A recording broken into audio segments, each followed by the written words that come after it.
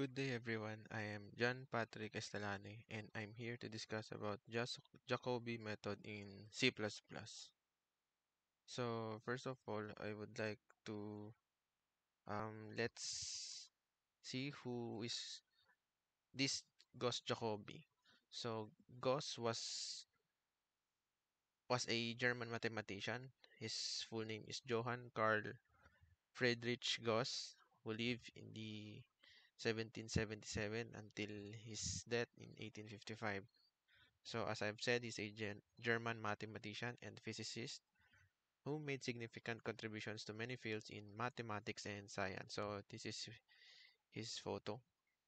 And he has a friend, tropa niya, which is Sir Carl Gustav Jacobi, who lived in the uh, 18, 1804 until the 1851. So, he is also a German mathematician who made fundamental contributions to elliptic functions, dynamics, differential equations, determinants, and the number theory.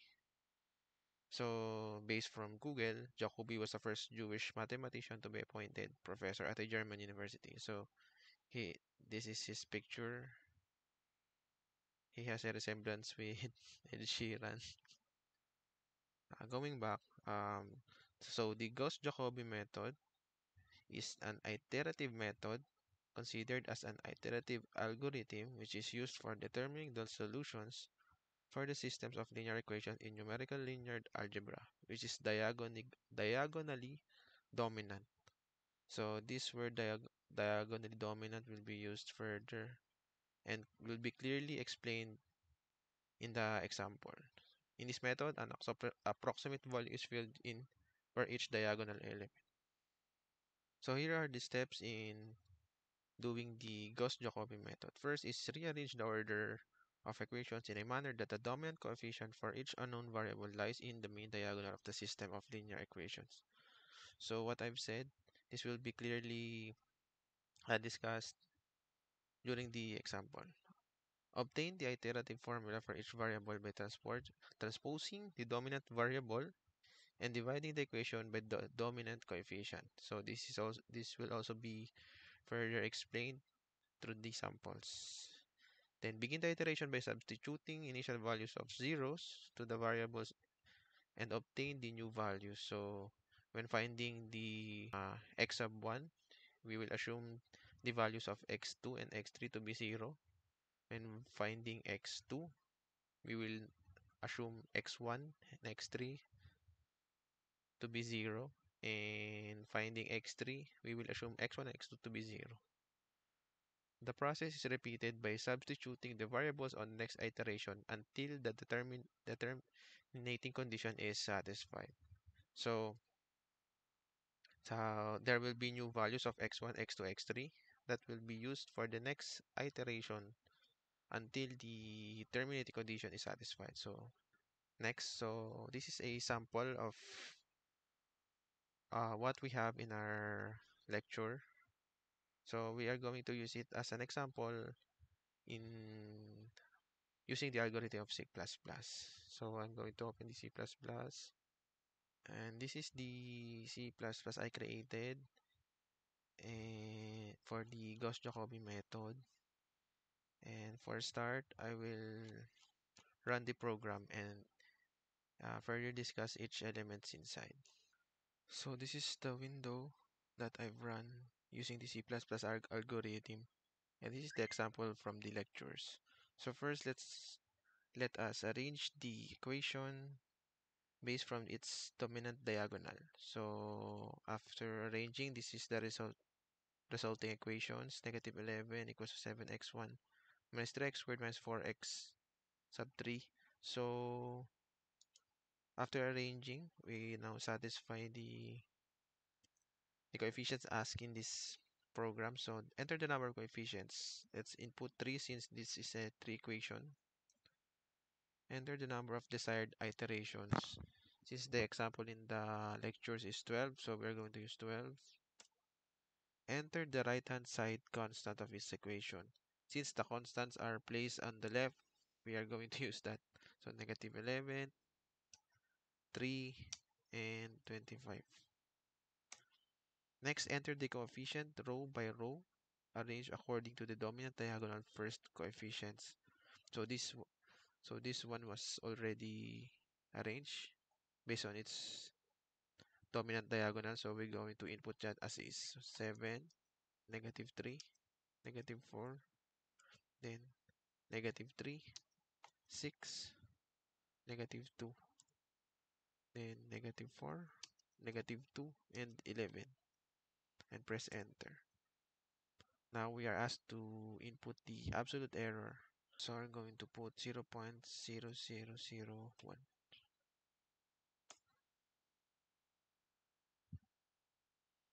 So according to the program, the absolute errors are not satisfied. So we are going to try again.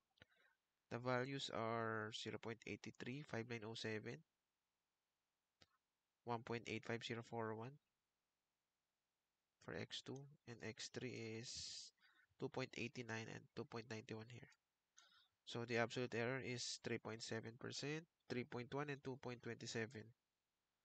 So later we will try an iteration above 12 so that we can satisfy the set absolute error. So these are the end credits. Thank you for using Gauss-Jacobi Method calculator created by John Patrick, used in the term school year 2022 term 2 of MATH221. And later we will try the higher iteration so we can satisfy the desired absolute error. This is the algorithm in C++. So let us start. This one will indicate the integers, and this one will indicate the variables that will be used in this program. So this one's the header, Gauss-Jacobi method in C++, and by John Patrick Castellani. This one you are tasked to enter the number of unknown coefficients. So from the example, it was 3 equations, so we have 3 unknown coefficients. Enter the number of desired iterations. So this one you will designate how many iterations will be processed. Next, enter the right-hand side constants of each equations. Yeah, so you're going to input the constants values on the given equations. This one is you're going to input the equation, the coefficient of each variables. Yeah, noted with note. Enter the equation in sequential manner with the diagonal dominant of each coefficient. So this was indicated on the step 1 of the Gauss-Jacobi method. So this one is where the initial values are set to 0 based from the third step. This one is you're going to set the error that needs to be satisfied. In that case, from the sample, we use 0.0001, and according to the program, 12 iterations was not enough. So later we will try a higher iteration. So this one computes for the iteration, and this is the process of computation. And this one is the computation for the first iteration. Once all the iterations are computed, the program will store the new values to a new array to proceed to the next iteration until the iteration number was satisfied. This one is used in computing the errors of each values, and this one will display the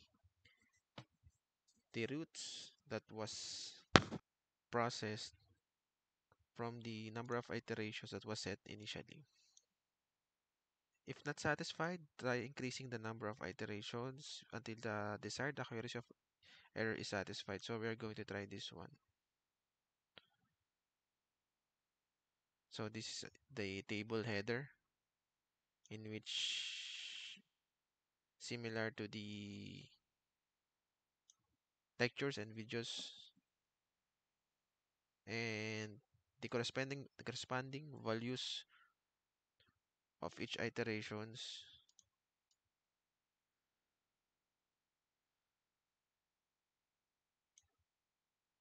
So flashing the values of each iteration similar to the lectures and videos. So these are the end credits. Thank you for using Gauss-Jacobi Method calculator created by John Patrick Estelane for the purpose of MATH221 school year 2022 term 2. Again, we are going to run the program using maybe 20 iterations to satisfy the set accuracy.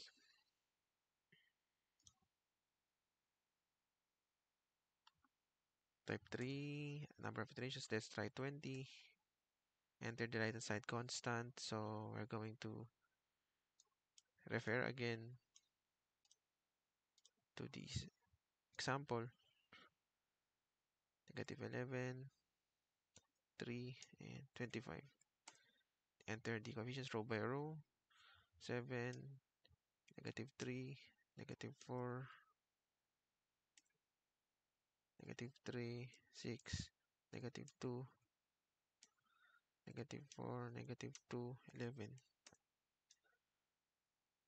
And set again 0.0001. And there you go.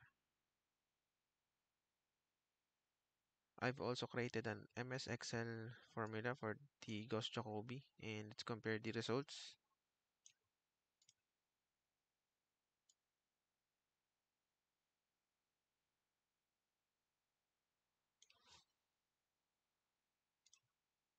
So this is the one.